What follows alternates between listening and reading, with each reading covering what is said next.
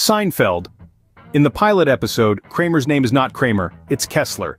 This was caused by a dispute between the show's co-creator, Larry David, and his neighbor Kenny Kramer, who the character Kramer was based on. Kenny Kramer insisted on playing Kramer himself, and Larry David thought it would be an ongoing headache dealing with Kenny. Consequently, for the pilot episode, Kramer was called Kessler.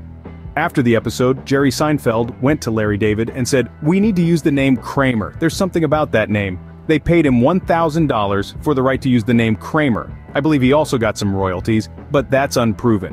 The name discrepancy was cleverly addressed in a later episode, portraying Jerry and Kramer's initial meeting where Jerry mistakenly referred to him as Kessler. Kramer responds, "Actually, it's Kramer." Given the common occurrence of name mix-ups in real life, it's also plausible that Kramer just never corrected Jerry when he called him Kessler in the pilot, or didn't hear him.